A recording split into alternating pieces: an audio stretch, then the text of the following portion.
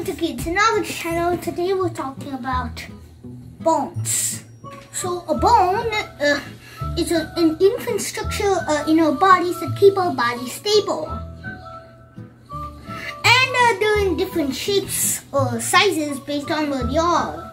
So, when you're born you have like 300, but when you're adult you have like 206. Let me show you why this happens. So, your bones merge together because you're getting stronger as you grow. And that requires less bones, and they also fuse together to make more strength in the bones. Then combine to make a bigger and stronger bone. But it would make less since it requires about like 2 bones, and that would decrease it by 1 bone. So when you're a baby, you require tiny bones, including in every body, in every part of your body. Your hands, arms, legs, feet. But as we grow, we need bigger bones.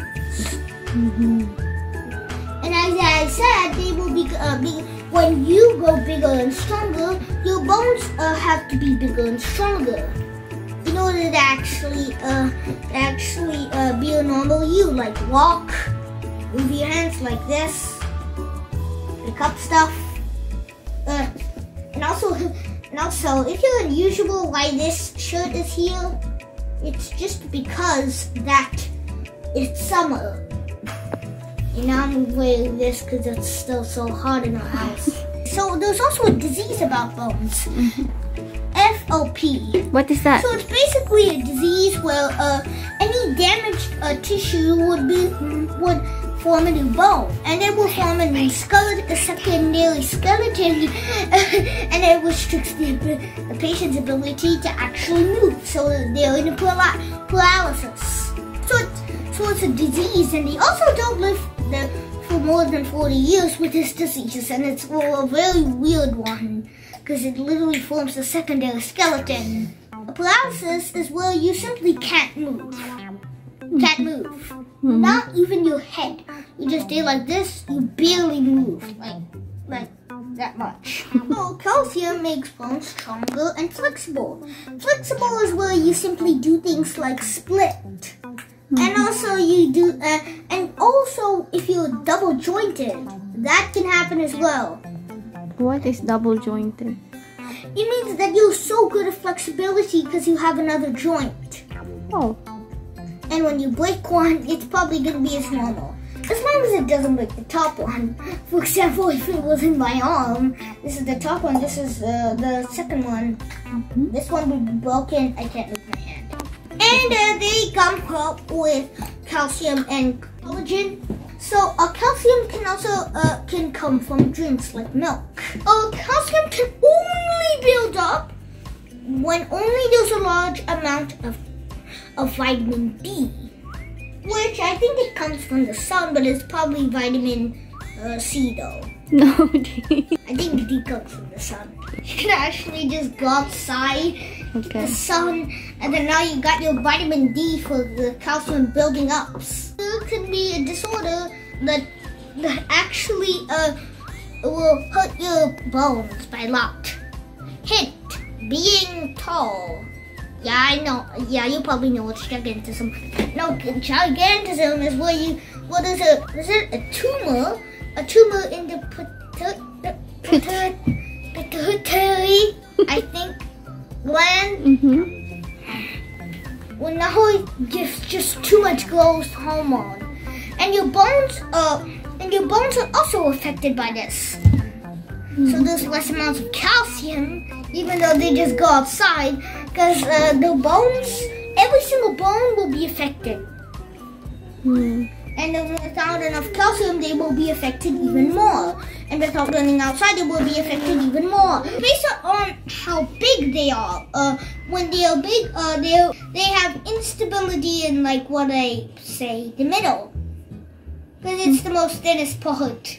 I think so it's so easier to pick them this way than actually peeling off like that way. they look like really stiff. Like they have posture. Yeah, like the postures now they have to bend like this, like an elderly man, a woman. Because again, also the vertebrae and spine is also affected, and they said every bone. And the vertebrae and spine is probably part of a bone. So, okay, so the name of the tallest man was Robert Ladlow, standing at almost 9 feet tall. I mean, when he was lying down, he would be as wide as this entire room. Right over there, all the way to there, it's gonna be his height. When he was lying down. And the lifespan is really low. Well, Robert Ladlow was literally 21 years old. Still alive? He died in 1923. But he was the tallest man that had ever been alive. Get it? Ever